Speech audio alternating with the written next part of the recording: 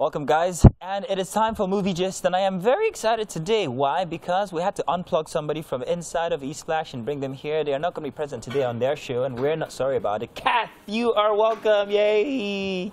Good to see you here. Well, what is that? What's that? It's the wave, the royal wave. Sorry. So I was Lady Kath first, and I also became Queen Kath, so okay. royalty all the way. Sorry, I'm very sorry. Does it hurt? No, it doesn't.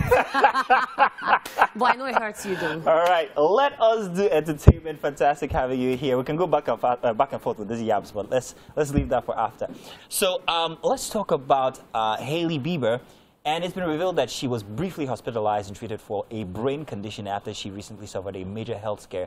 And she also discloses this. She discloses on her Instagram page where she stated that she had a blood clot in her brain and experienced symptoms similar to that of a stroke. Initially, however, I did think that they said it was something close to a COVID-19 diagnosis. I'm not too sure about that. Perhaps I got that wrong. Okay, so the thing is, most people concluded that it was related to COVID-19 because her husband, Justin Bieber, just last week recovered from COVID-19. He tested positive last month. So he just recovered, and then he had to cancel like 4 of his concerts because of that. So they were having breakfast, and then she suddenly started feeling some type of way. They had to rush her to the hospital. After all the tests and everything, they found out that she had blood clots in her head. Yeah. So that actually led to stroke-like symptoms, and she went through a lot. And according to sources, Justin was always by her side. And then he also went online to say that she was always there in his darkest time, so he's not ready to lose her. Oh, well, that's so sweet. I never saw them as quite the couple that were going to go the long haul. Exactly, because so people didn't even think they were going to last this long, and it's been 3 years and counting. Well, let's not jinx it. It might still go all right because, I mean, hey, you can see, we have 2 stories about that. We'll get to that. You guys are going to see, and perhaps maybe... Yeah, let's not do that. In any case, what is it like waking up and then, boom, you've been awarded a piece of land? Well, it might be a dream to you, but it's not a dream to Mr. Davido. Because his father has just given him, on his birthday, I think, landed property in the exclusive area of Banana Island once again. And that's something that we all wish we had. The music star made this known via Twitter on Sunday, March 13th. Said, woke up to another land from Pops in Banana Island again. Such a dope father. I love you, Pops. Makes you feel like, what did my father do? Well, see, if you know your parents, you know the limits that they can get to, and you know what they can do and what they've done for you, then you won't even think about this. Though sometimes you might second guess, Mommy, Daddy, where's my plot of land? But other times you just be like, I love you guys, all of that. And, you know, he celebrated his birthday. There was a lot of drama with him raising money and then giving money to orphanages, and all of that is gone. So I guess his father wanted all that to calm down. And then, you know, that moment when you think that there's no birthday gift for you. And then you just wake up and like, okay. And then he's also decided to give this to his kids because he's saying that he's going to build something amazing on that plot of land for his kids. So obviously he's dedicated it to them. And we could see them at his concert where they were having fun. Their mothers were cheering them on. What's your take on the concert, by the way? Well, it was cool. That's all I can say. It was cool. I think you have other things that you want to say, but you're not going to say it. That's all I can say right now. Hey, I'm a Davido fan. Let's leave it like that. But congratulations to him. I mean, hey, if you can give me just 1 square meter of that piece of land, I'll be grateful, but it's all good.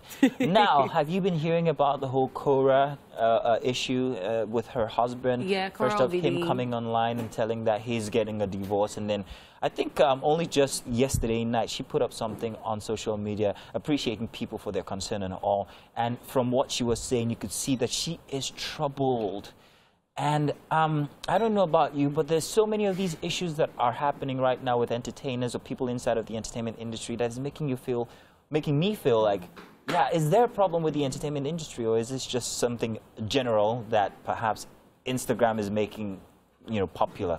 Okay, so the thing with celebrities on social media is once you bring your life online, once you bring your relationship online, you've declared it a public relationship. Your fans will say you can't say you're private anymore because you put it out there. So the fact that you started this whole thing in the public eye, that whatever is happening is our business. Whatever you put in a public space is everyone's business. So don't ask for privacy. So I believe that according to what her husband, Dr. Justin Dean, said, that guy, he said he had to come online to say he had troubles in his marriage. So that by the time... Why did he have to come online, however? According to him, their relationship is an online relationship. And then he had to take the rein by the horns. Because at the end of the day, he had to take the bull by the horns. Because if Cora, according to him, went online first, she has many fans. She has people that will sympathize with her. Wait, hang on a second. She didn't go online, did she? No, she didn't. She hasn't. So he went online because he wanted to, as you say, take the bulls by the horn. Don't you think that created some sort of, like, even a bigger rift?